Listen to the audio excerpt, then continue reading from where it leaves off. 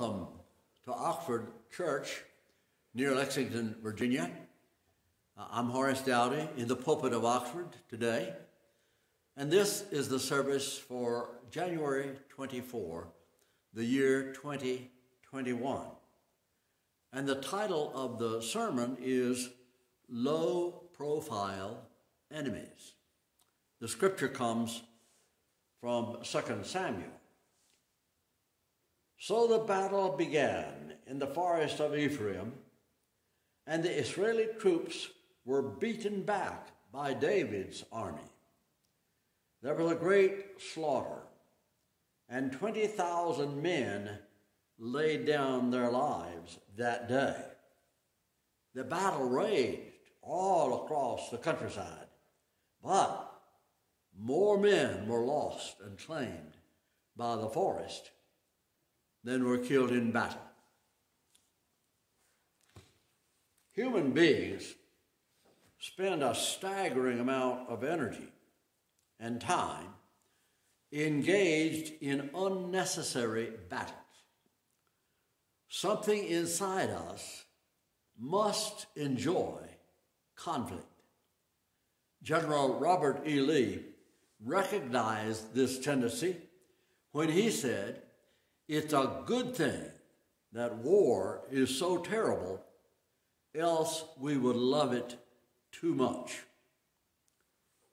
We are often told to be careful in choosing our enemies and to avoid any battle which cannot be won or is not worth the effort. It is excellent advice, but rarely prevails. The story in our lesson ends with these surprising words.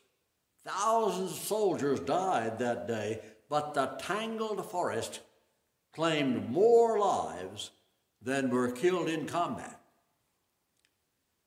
Those commanders were keen warriors. Why did they overlook the danger of the terrain?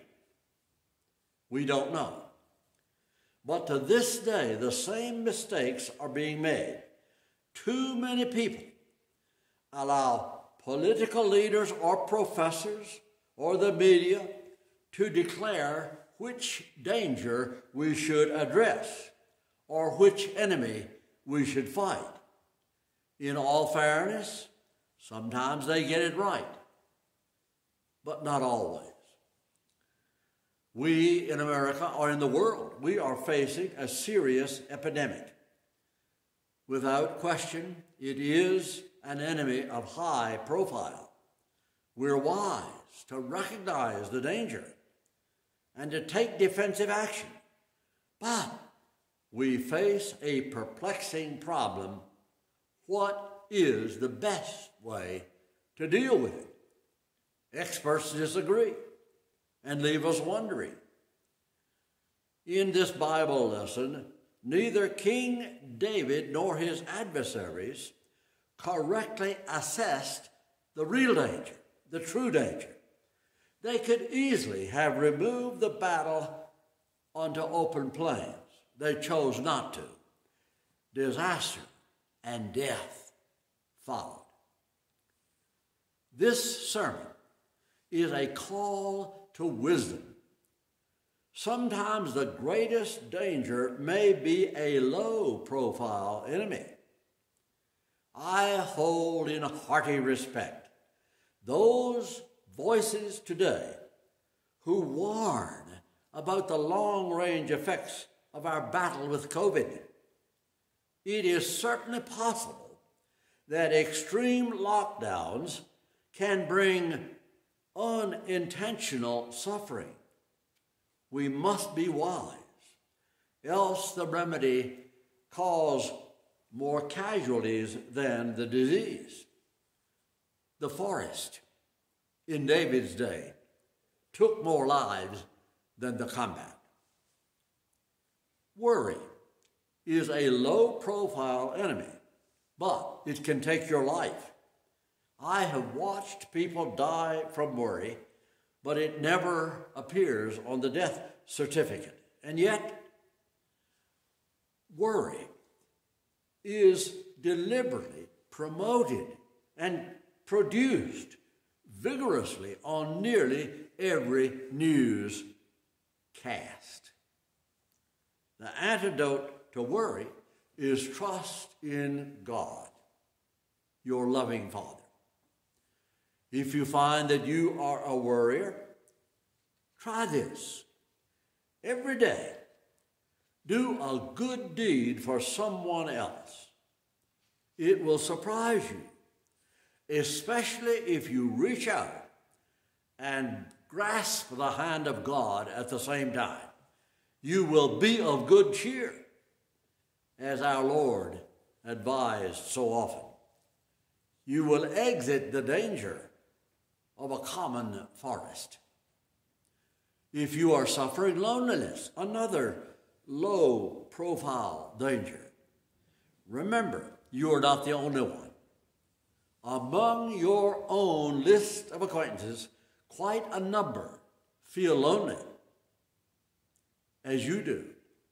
Now, in our day of technology, that is easy to correct.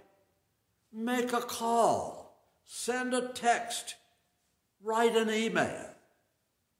Your contact may be exactly what that person craves and needs. Both of you will be lifted out of the forest. Always be aware that you are never far from the friendly love of God who made you, no matter how lonely you may feel. I am baffled that another unseen enemy is rarely mentioned, or at least I don't hear it mentioned. Our national debt. It has grown astronomically. It is not a mirage that will fade away on its own. It is a forest so dense, it should be considered dangerous. And yet, like those commanders of old, our leaders seem to be blissfully unaware. Why? They have other concerns. I am no biblical prophet, but I do have some experience in the business world. And I know, as you know, when our nation cannot meet the interest payments on our national debt, loans can be called. It could spell catastrophe for the stock market and the business world. When you consider how huge, billions of dollars, is the interest payment today, the danger of forfeiture is real. We ignore it at our peril. It's a tangled forest. Another unseen enemy creeps slowly but steadily into our culture. With a few notable exceptions, our heritage, our story, our history as a nation fades from memory. Such deprivation has consequences. If you don't know where you have been, it is extremely difficult to know where you are. I am understandably concerned when some of our national leaders simply cannot describe our nation's beginnings because they've never heard the story. They may be doomed to experiment with policies that have been tried before and failed with tragic results. Long ago, someone could have whispered in King David's ear, "There are enemy soldiers out there, dangerous and threatening, but your biggest danger is the lush forest before you, looking so peaceful and shady and inviting. Take care, David. Move your troops to the open plain." In my small way, with this sermon, I encourage you, choose your battle. Consider all the consequences. Be wise as serpents and harmless as doves. Do you know who said that first? Jesus Christ. Let us pray. Eternal God, we are grateful that we can be here again, speaking to you as easily as we would communicate with a close human friend. Each of us, Lord, has our own way of visualizing you. We are grateful that you are the Heavenly Father who can sort out our requests even when they are so different. Some of us approach you, Lord, with the assurance that you are ready to comfort and to bless. Others are intimidated, thinking that you may be displeased, poised to condemn and to punish. But Lord, we are united in our common quest to understand ourselves and to strengthen our relationship with you, our Maker. We recognize your power. You are more awesome than all the kings and princes and presidents of earth. We admit our dependence upon you. We are grateful that your protection never falters, even though we may turn toward you only when we are in trouble. Please, God, help us stay in contact, not because you need us, but because we need you. Hear our intercession for those we love, the life which is crippled by illness or disease, the heart which cannot find true love, the home where there is discord, the parent who is old and weak and confused, the young person who is restless and reckless. Help them, Lord, and guide us as we attempt to give them assistance. Grant our petitions and the others which rise in secret from praying hearts. Answer our needs in keeping with your loving kindness and your tender mercies.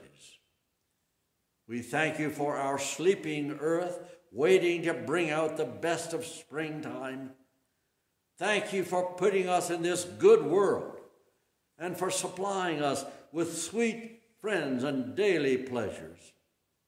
You've given us minds and muscles which work, direct our skills so that we can produce pleasure for ourselves and for others. Please continue to safeguard us during this dangerous epidemic. Put your comforting arms around all who are suffering. We offer this prayer in the strong name of Jesus Christ, our Savior. Amen. Amen.